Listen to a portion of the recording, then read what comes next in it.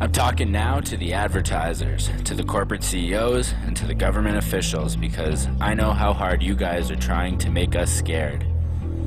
I'm talking to police officers, security enforcers, and anyone who feels entitled to hold authority over another person, because I know that you're confused.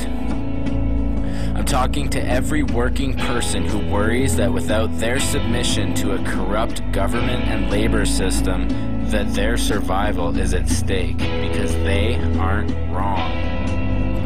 I'm talking to every person who feels restless, bored, or unhappy, because people like to tell you that it's your fault, that the problem lays with you.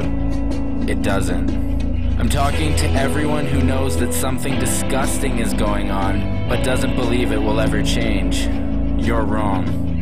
I'm talking to everyone who, very justifiably, fears for the future of our planet. Every day we are told how it and we might be destroyed, either through environmental disaster or the dropping of nuclear weapons and chemical warfare. They don't talk about solutions and they don't offer hope. I hope that I can. Today, I overheard a young woman telling a coworker that she sometimes wakes up crying. She doesn't know why, but she can't help it.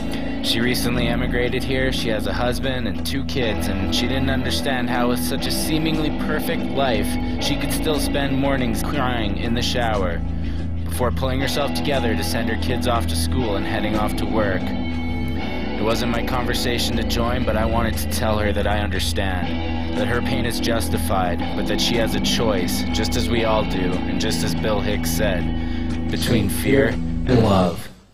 And I refuse to be terrified.